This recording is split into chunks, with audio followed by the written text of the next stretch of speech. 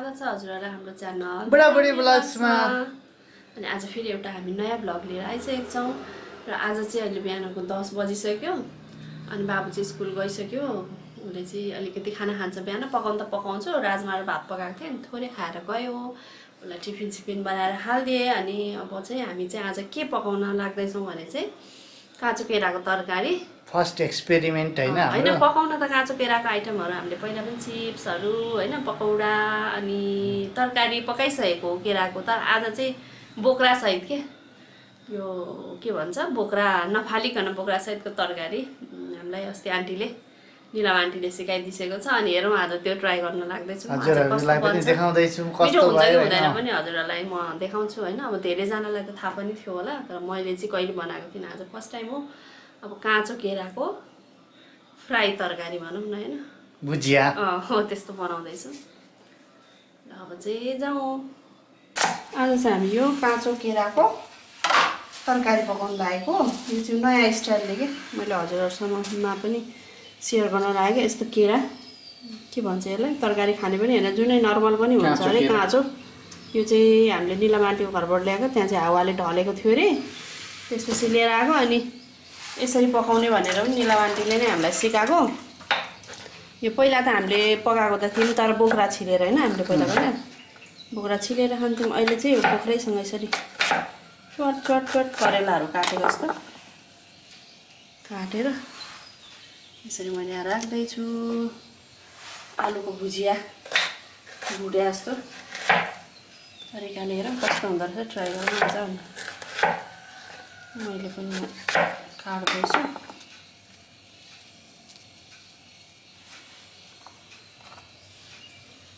काटेर यस्तो भइसकेको छ। अब यहाँ मैले कराईमा तेल हालिसकेको छु।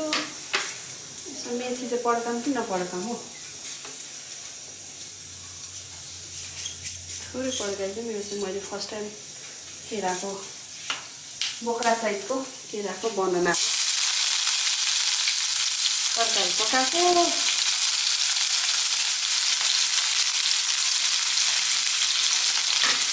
कैसा होगा पता नहीं।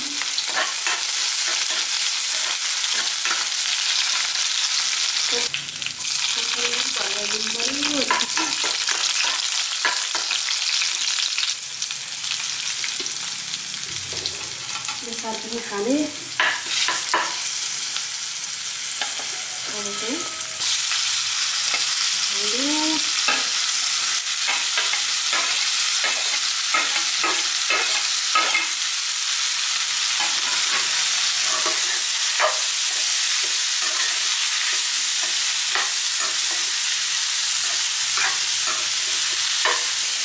अब यतिकै भुट्ने भनेको छ। अब आलु पनि हाल्नु रहेछ म त आलु चाहिँ किनेको थिइनँ हो त्यसै सुनि यो चाहिँ मेरो मान्छेले सिकाएको रेसिपी बनाएको मैले बोक्रासँगको के भन्छ अरे बोक्रासँगको केराको तरकारी। बोक्रा छिरेको चाहिँ पहिला बनाइदिउँ अनि बोक्रासँगै पनि आलु मिक्स गरेर यतिकै भुट्ने तरकारी प्याज आफ्नो गर्नु गरिहाल्यो। भुट्दै जाने यहाँ राजमालाई झानेको छु। राजमाको झोल तरकारी ज्वानो र घिउले झानेको यो राजमाको ग्रेभी तरकारी निकालिराखेको ग्रेभी हैन। धनिया चाहिँ सकिएको रहेछ। बुढाले ल्याएन बुढाले लिन जान अल्छी भने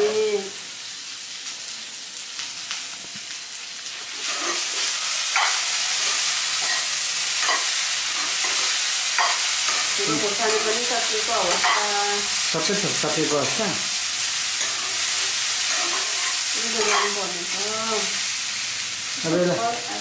भुटेको बुढिया हो होला नि भुजिया छिट्टै नै यो हुँदो रहेछ फर्मिने रहेछ।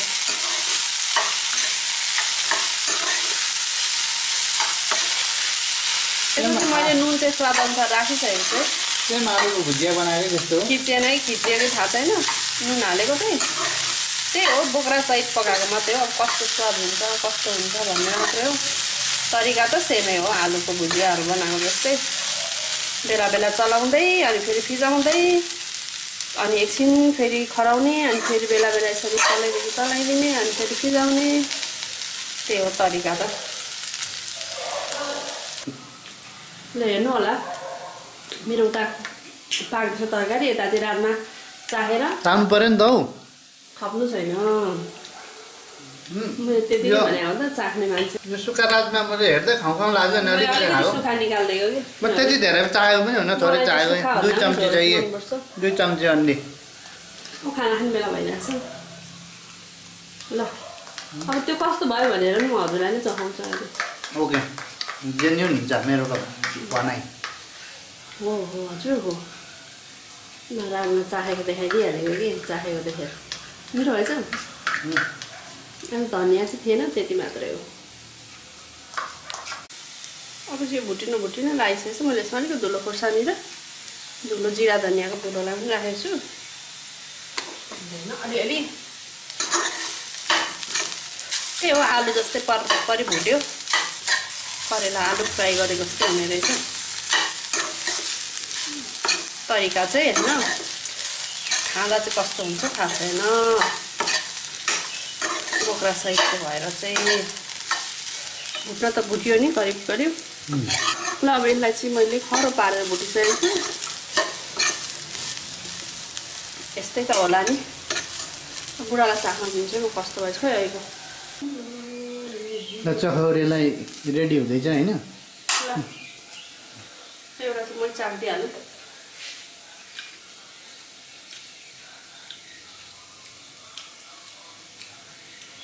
केराको बोक्राको स्वाद चाहिँ कस्तो कस्तो हुँदो रहेछ क्या अलिक अलग अलग टेक्स्चर मलाई त यो केराको बोक्रा भन्दा पनि त्यो बोक्रा निकालेर छिल्दा नै मिठो हुन्थ्यो कि जस्तो फिल भयो ठिकै छ मलाई त्यस्तो लाग्यो तर त्यस्तो पनि होइन अलिकति चाखेर अब दिइहाल्नु होइन आलुसँग भुटेको हुनाले मिठो छ मिठो भएको मिठो छ तर यो केराको बोक्रा बेगा भुट्दा पनि मिठो हुन्छ हाल्छौँ यति भइदिउँ अनि आउँछ स्वाद मलाई चाहिँ त्यस्तो लाग्यो आलुसँग मिक्स भएर चाहिँ अलिक मिठै छ परवल अलिक खराएर फ्राई गरेको जस्तो परवल भुटेको जस्तो त्यसो टेस्ट आयो हजुरहरू पनि ट्राई गरेर हुन्छ परवलको त्यो बोक्रा पनि अलिक कडक हुन्छ नि होइन परवल लाग्यो मलाई चाहिँ मिठो हुँदो रहेछ मिठो त मिठै हो अब त्यो तरकारी चिनी छ त के हो चिनी सिन्छ कि चिनी सिनी अलिक 2-4 वटा अझै खानु न थाहा पाउनलाई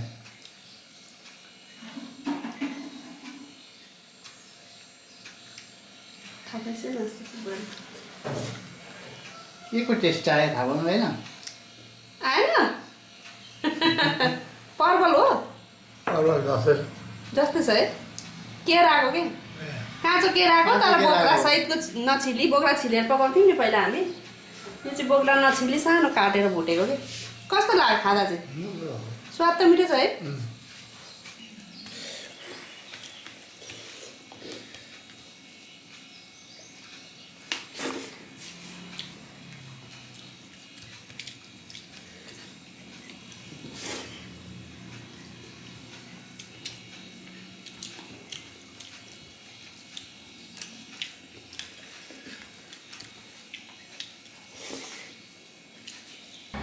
स्तुति आइसकेको छ बाउ छोरीको पढाइको कुरा हुँदैछ एउटा यहाँ टुक्क बसिरहेछ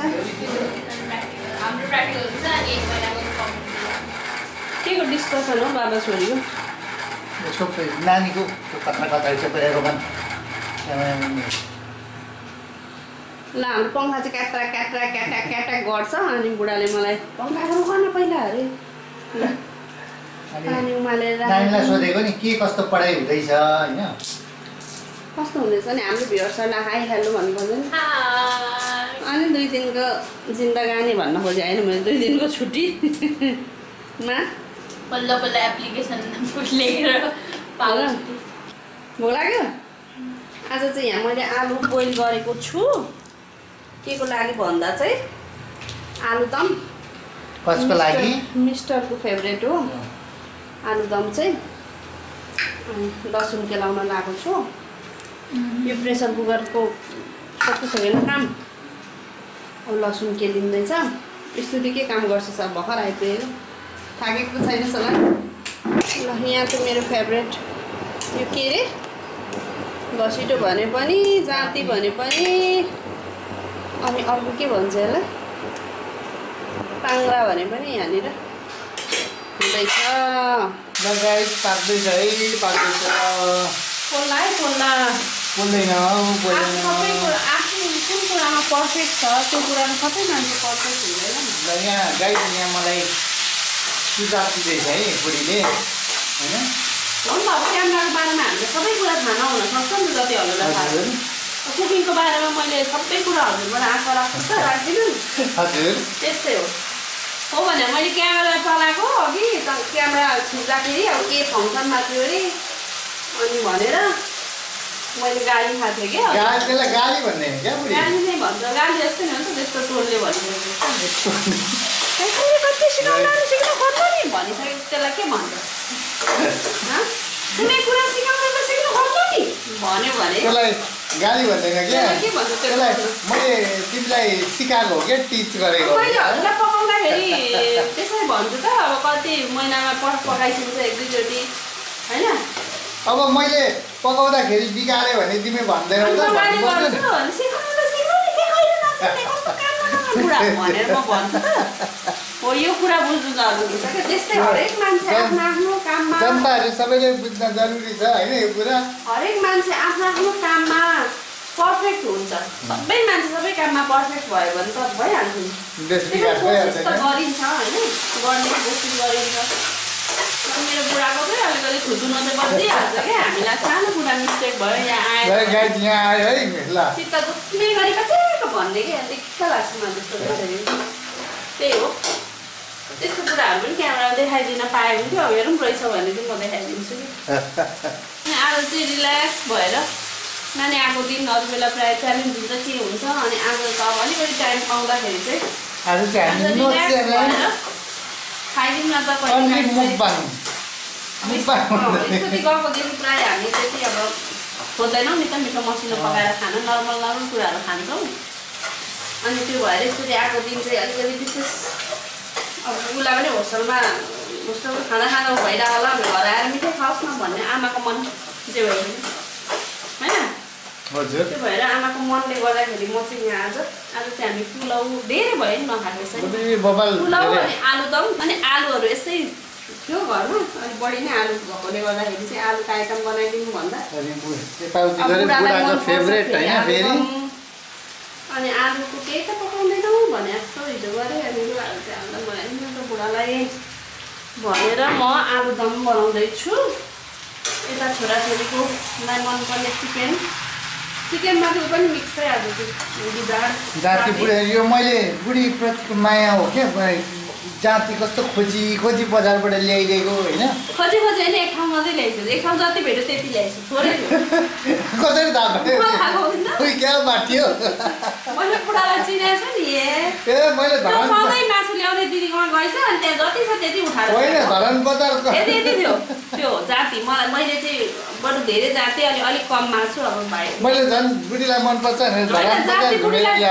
मात्रै सबैलाई मनपर्छ बुढीको नाम मात्रै नलाइसो त्यो त अब त्यही हो हजुरलाई मनपर्छ बुढालाई मनपर्छ स्तुतिलाई पनि मनपर्छ अनि जाति बढी मासु कम मिक्स गरेर ल्याउनु है बुढा भन्यो त मासु बढी जाति कम ल्याएछन् त्यस्तै हो घरवाली कहानी हो हुन चाहिँ अब हजुरहरू घरमा चाहिँ के कस्तो हुन्छ हाम्रो चाहिँ यस्तै हो जिन्दगानीमा भाडा सानो भयो क्या हो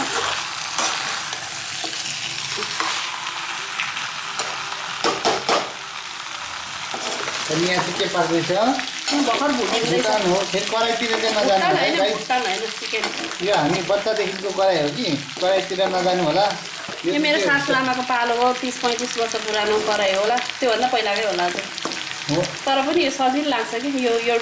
त यस्तो कालो डढेको छ र पनि फोहोर चाहिँ छैन सफाइ छ सफाइ त तर नन स्टिक जस्तै काम गर्छ कि यसमा प्रायः टाँसिँदैन हुन त कराईहरू त धेरै नै छ मसँग स्टिलदेखि लिएर मलाई मनपर्छ त्यही भएर यो लगाइ आलुदम चाहिँ पाक्यो है आलुदम पाक्यो तर आजको आलुदम चाहिँ गिलो गिलो भएको छ टेस्ट चाहिँ मिठो भएको छ यो किन गिलो भयो भन्दा चाहिँ यो खोइ यो पहाडे कुन खालको आलु हो कि एक सिटीमा प्यात्त हुन्थ्यो त्यस्तै भयो क्या धेरै पाक्यो जस्तो छ एक सिटी लाकर निकालेको त्यही भएर यसलाई मैले धेरै बेरसम्म गरिनँ प्यात्त हुन्छ भनेर तर मिठो छ टेस्ट सेतो तिल भुटेर हाल्नु पर्थ्यो यसमा चाहिँ मैले चाहिँ फेरि सेतो तिल भुट्न र हाल्न अल्छी गरेर कालो तिलको छोप थियो त्यही हाल्दै हो त्यही भएर आजको हाम्रो आलुदम हेर्दा चाहिँ अलिक कस्तो कस्तो भएको छ तर खाना मिठै छ भए पनि टेस्ट मेन खाना मिठै टेस्ट म्याटर्स के कलरको पनि छ सकिएको क्या सबै त्यस्तै पऱ्यो के भन्छ त्यो कश्मिरी मिर्च जाति चाहिँ कस्तो भयो हेर्दिउँ ल हाम्रो यो चिकन पट्टी भुटेको पनि पाकिसकेको छ अब चाहिँ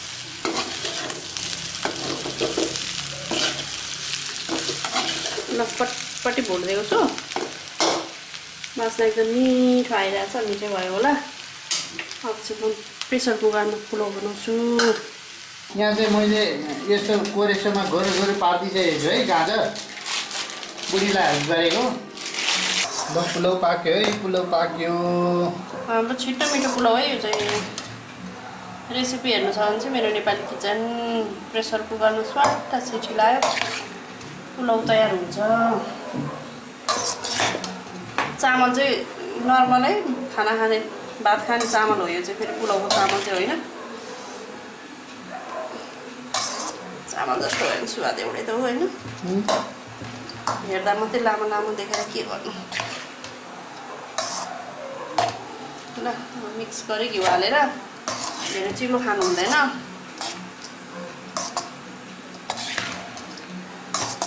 हो गया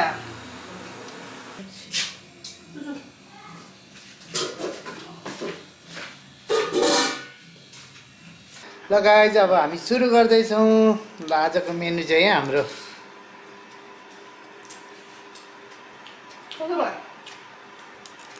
भाइलाई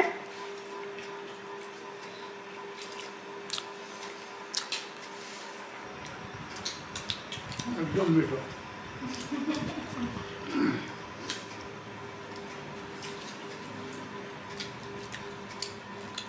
विथ जुस बसिरहेछन्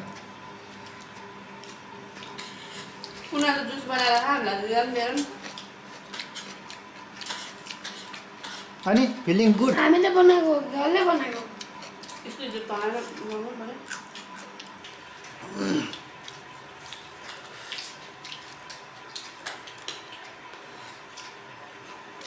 फेभरेट टमाटो दामी भएछ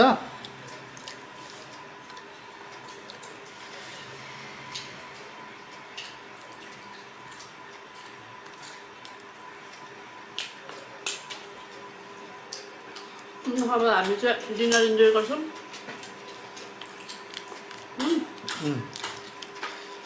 ए हजुरहरूले कसैलाई देखिरहनु भएको छ कि छैन